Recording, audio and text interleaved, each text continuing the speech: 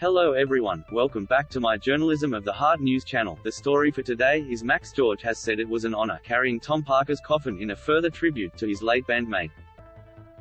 The wanted singer died on March 30, aged 33, following a 2-year battle with stage 4 glioblastoma and was laid to rest on Wednesday. Max, 33, joined Shiva Kanaswaran, Jay McGuinness and Nathan Sykes as pallbearers, where they were photographed carrying Tom's coffin into St. Francis of Assisi Parish Church in Pettswood.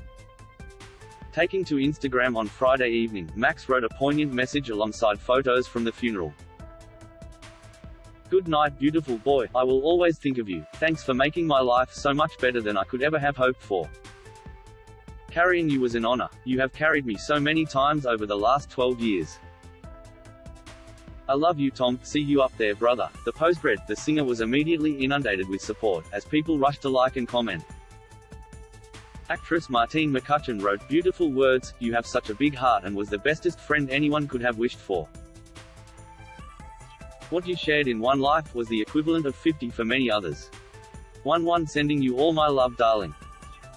Martine 4X, Lawson star Andy Brown, Strictly's Nancy Zhu, and Union J singer Josh Cuthbert were also among those rallying round the grieving star.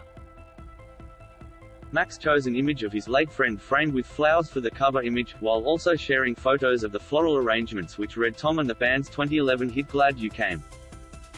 A final photo captured Max and Jay carrying the coffin into the church. Earlier this week, James Argent revealed that Tom Parker was able to stay strong during his cancer battle because of his wife Kelsey's love and support. Former Towie star Arg, 34, described Kelsey as the wanted star's rock as he spoke about his friend on Thursday's Good Morning Britain.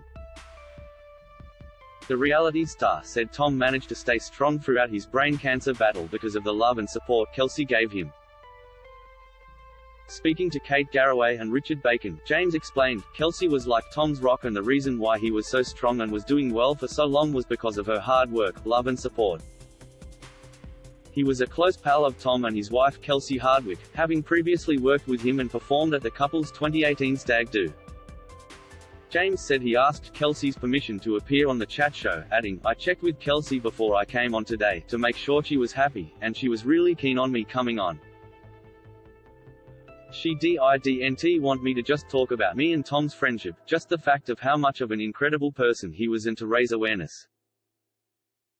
The reality TV star, who was speaking one day after Tom's funeral, described the service as beautiful as he said he could feel his friend's presence there.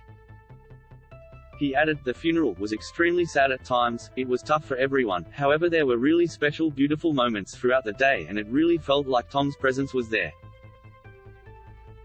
It couldn't have gone any better, the sun was shining." James gave a heartfelt tribute to his friend as he gushed that everyone adored Tom and admitted that the singer had helped him through many difficult times. "Tom was amazing, he was a real spiritual person and he was always giving advice and he was very caring and loving. We all adored him," James said. James and Tom have been longtime pals after meeting on reality TV series The Jump in 2016, when they shared a house for 6 weeks in Austria during filming. That is all for today news. Please make sure to leave your comment and subscribe the channel below for more news update. Thank you for watching.